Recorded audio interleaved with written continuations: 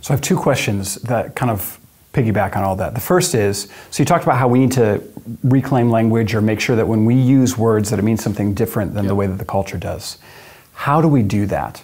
And the second question, I'll ask again after that, but that is, what about churches that that are expressly in their catechism and catechesis sort of inculcating secularist notions of what it means to be human and identity? What does somebody do in that sort of environment? Yeah, as to the first question, I think we mustn't lose sight of the fact that ultimately the proclamation of the gospel is a supernatural thing.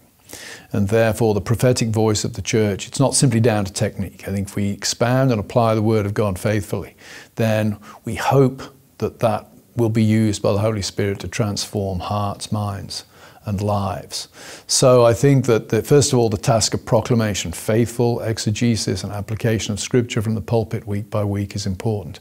Secondly, I think catechesis, careful teaching of the whole counsel of God is important. You're not going to transform what somebody understands by the word love on a single Sunday. But over a period of time where somebody's connected to the life of the church and sitting under sound preaching and sound catechesis week by week, we trust that their thinking about that concept will be transformed.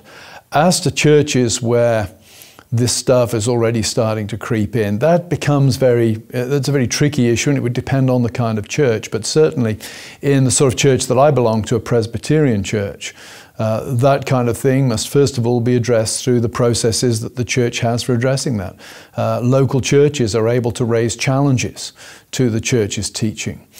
We have procedures, we have courts of the church by which these things can be hashed out and, if necessary, prosecuted. So I would say church people need to be good church people and think in terms of their responsibility to the wider body to which they belong, and use the powers and the processes they have at their disposal in order to try to address worldliness, etc., as it's creeping in.